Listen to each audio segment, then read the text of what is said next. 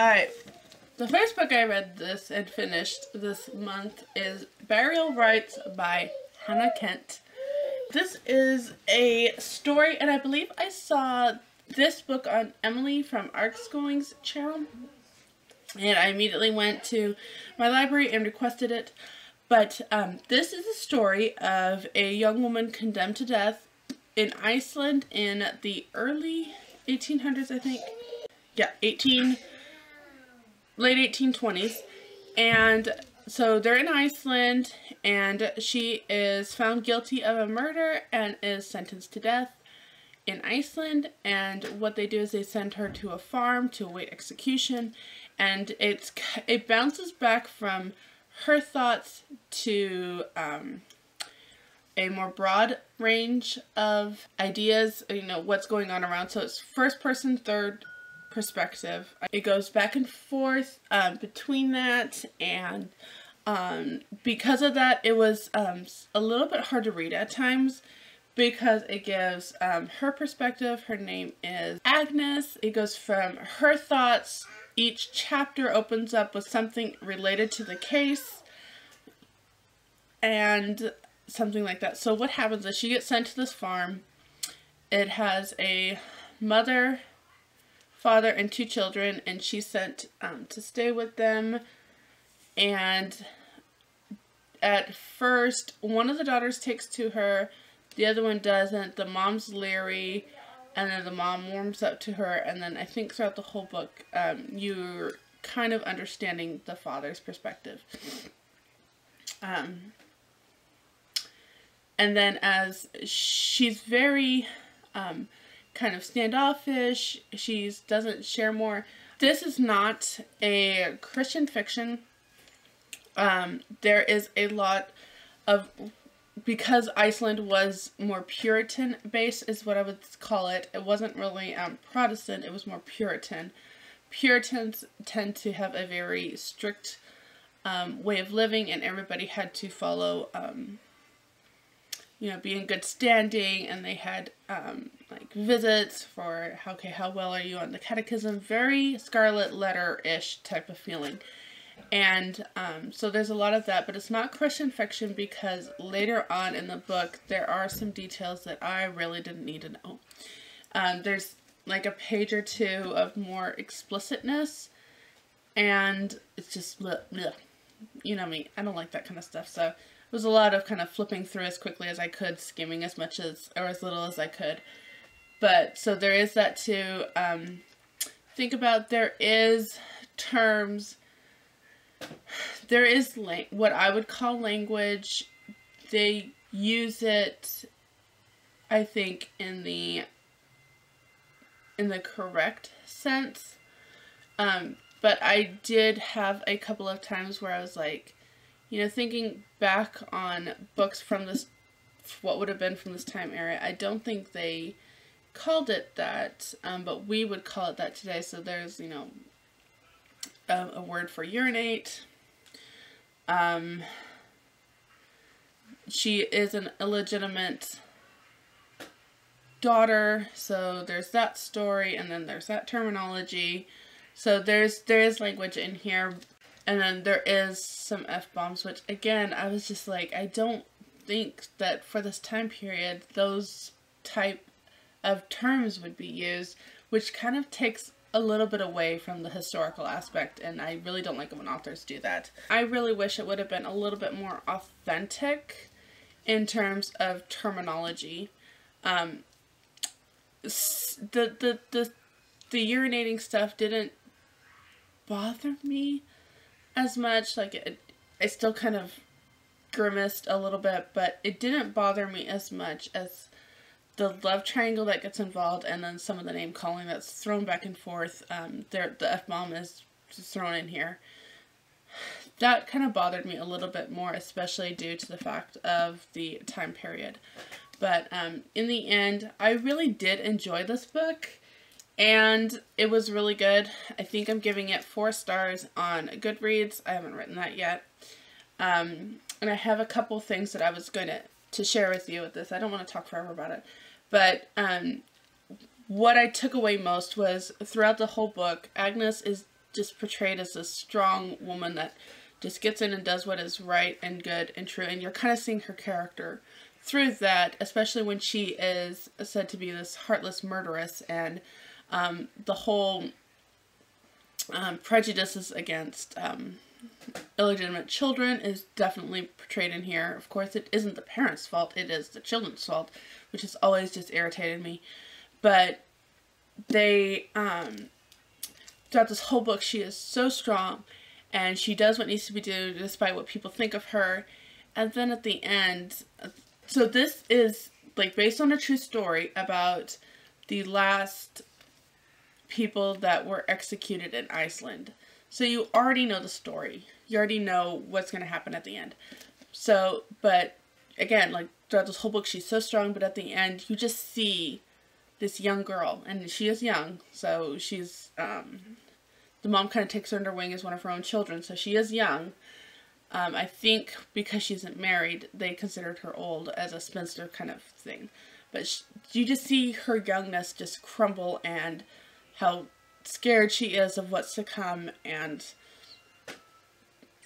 it's so heart-wrenching, and it's beautiful, and it's ugly, and it was really well done. I really enjoyed it. I'm really glad that I got to read this. I did walk away from this with just a lot on my mind, and dealing with a lot.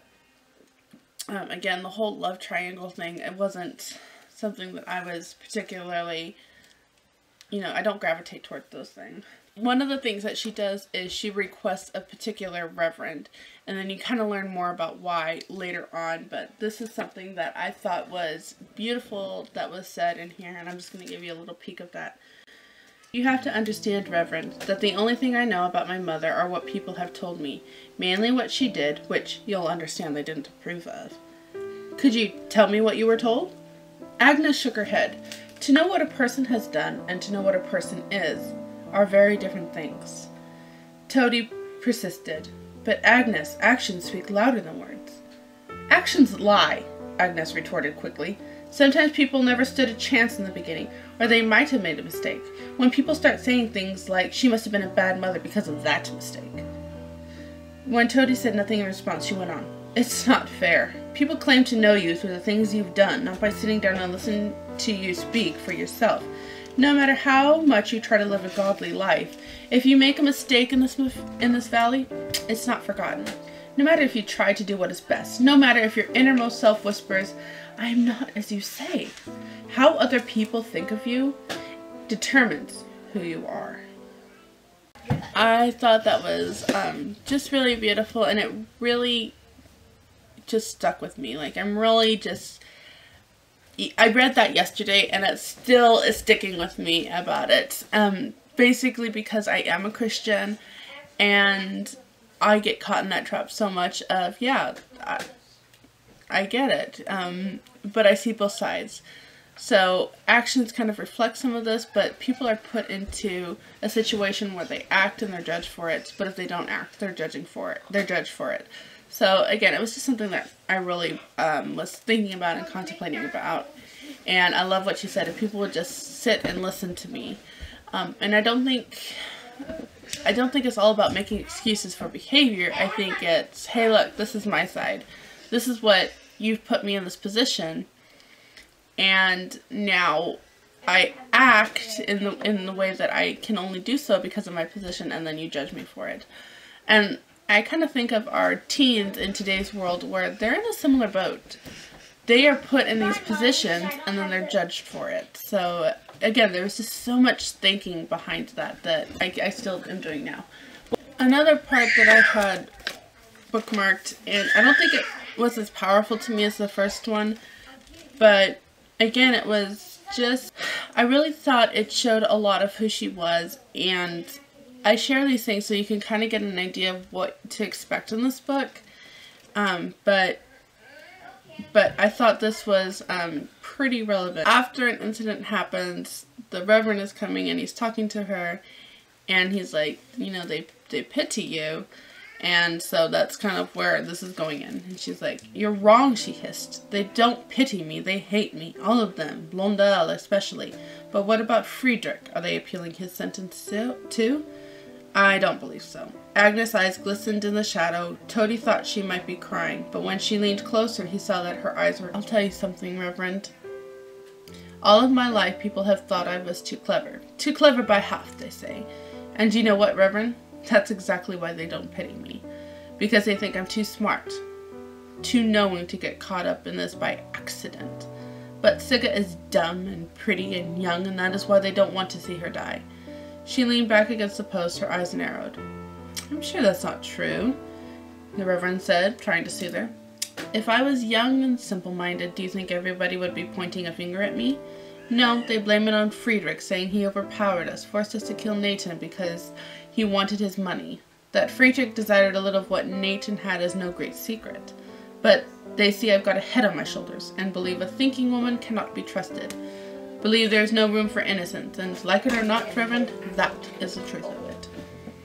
"I thought you didn't believe in truth," dared Toady. Agnes lifted her head off the post and stared at him, her eyes paler than ever. She grimaced. "I have a question for you. Speaking of truth, you say God speaks the truth?" "Always. And God says, 'Thou shalt not kill'?" "Yes," Toady said carefully. "Then Blondel and the rest are going against God. They're hypocrites. They say they're carrying out God's law, but they are only doing the will of men." "Agnes, I try to love God, Reverend, I do. But I cannot love these men. I hate them." She said the last 3 words through clenched teeth, gripping the chain that connected the irons at her wrist. I found that moving. I found that powerful, especially with a lot of what we're dealing with today, with the one side of the church being so just anything goes, and the other side being so strict that, like she said, they're not following the will of God. They're following what they want, what they expect to see.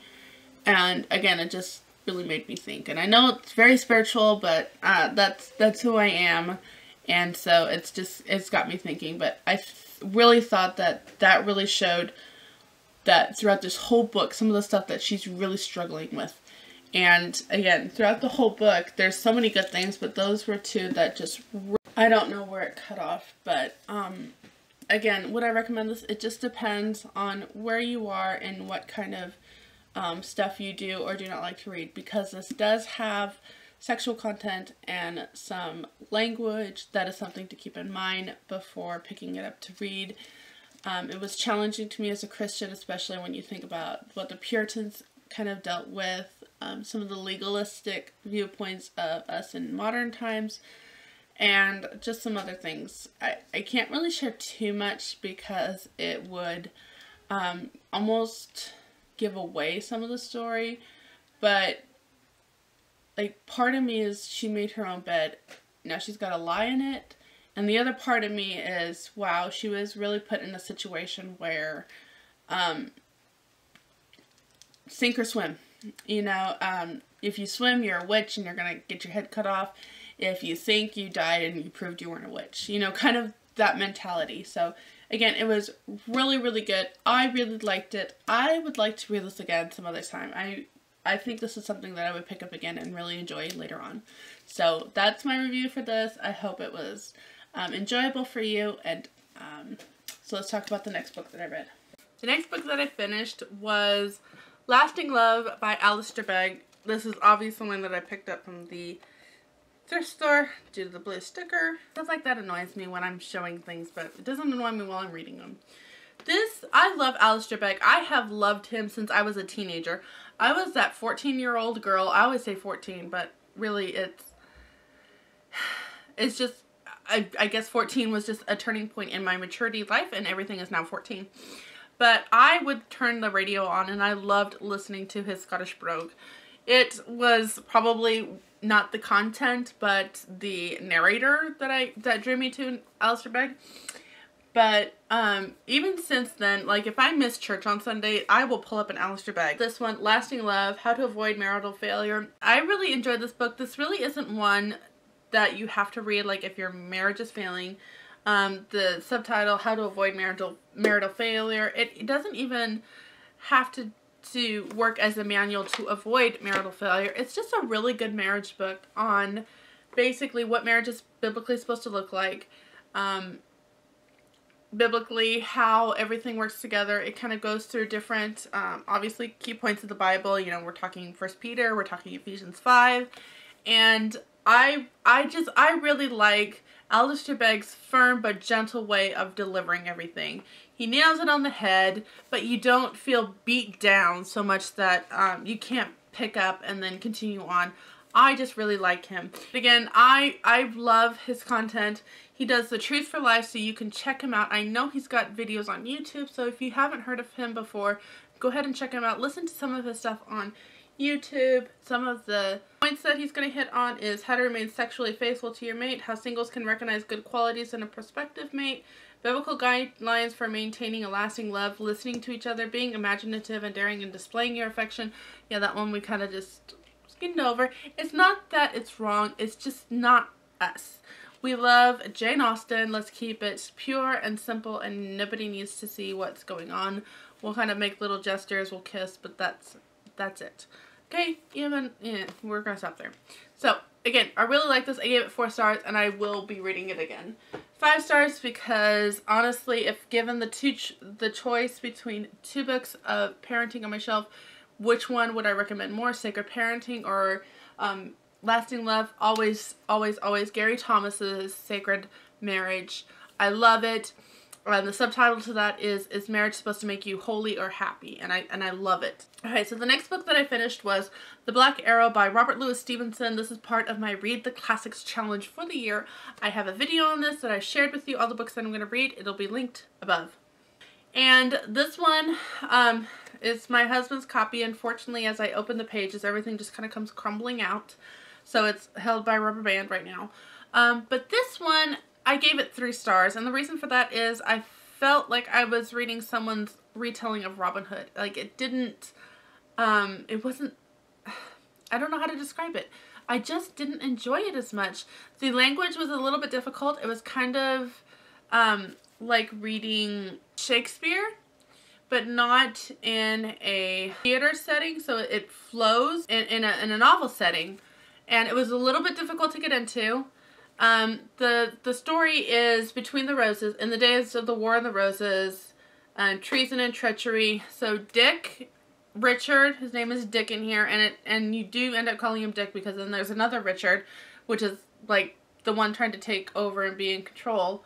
And I don't remember last names because I'm not English, and so stuff like that didn't matter to me. But Dick basically has a loyalty to his uncle, I think it's his uncle. But in regards to one of the Lancaster top people, Lancasterian or Lancaster, and I just remember Lancaster because we have a town nearby and it worked with that. So he has a loyalty to him, and the Black Arrow is now killing off all these people, basically avenging Dick's father's death. And then Dick starts questioning what's going on, that questioning his loyalty to them. You know, are they loyal to the true York, or so it's Lancaster and York, and he's like, are you loyal to the right person? Did you really conspire? Were all these people really in a conspiracy against my father? If not, why is this guy killing? And then he ends up saving a boy who ends up being a girl. I don't know if that tells you too much, but basically, as you can see, and then these arrows kind of represent the outlaw gang, and he ends up joining them. Robin Hood.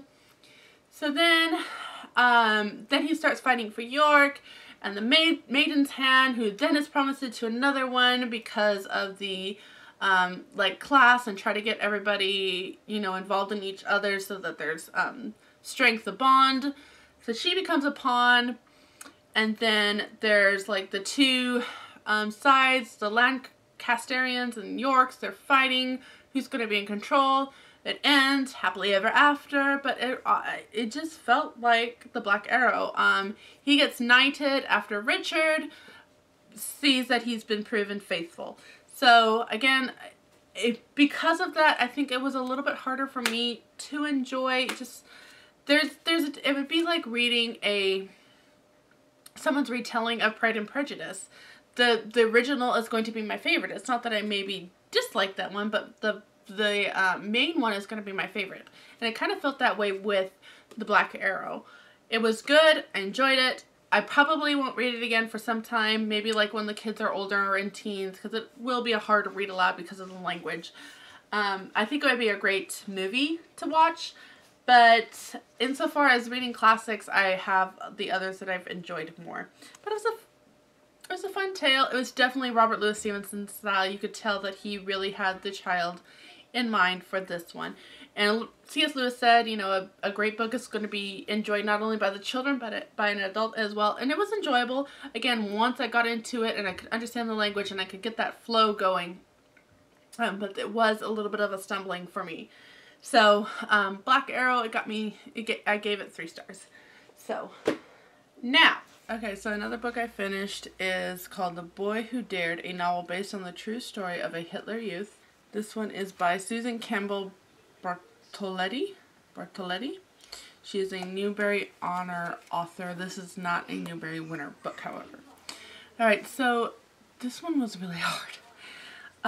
If you know anything like Anne Frank, it kind of felt like that at the beginning. You know he's on death row and you know he's going to die, and what he does is he has like this present time of like reflections or something that he's doing within prison or hearing, and then you get a glimpse of something that triggers a memory in the past, like how it led up to this point. And this, I think, was a really good story just to show that courage and bravery and all of those qualities that we think that we would have, they would be tested, and they're tested awfully. And even if you think you can withstand it and think that you can defy it's not as simple as just willpower. And it's heart-wrenching to know what they went through. This is actually a Mormon perspective. He was a Mormon German. So he was a Mormon German because there's some references there to certain another brother German, and he's not a brother, he's just a brother within the church. And some of the stuff that person went through, like, you just start realizing to the extent of what Hitler would go, how far Hitler would go. One of the things about this book that you really get to see is kind of a different perspective, in a way that it starts off with being really in support of Hitler fixing what the Great War, you know, messed up for the German people.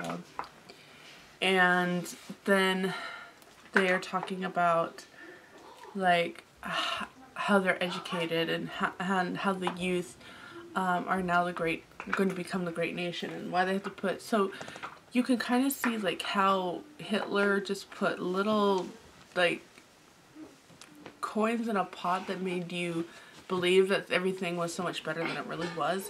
And he starts figuring it out. Anyway, he kind of figures out that Hitler isn't as great as everybody's making him out to be.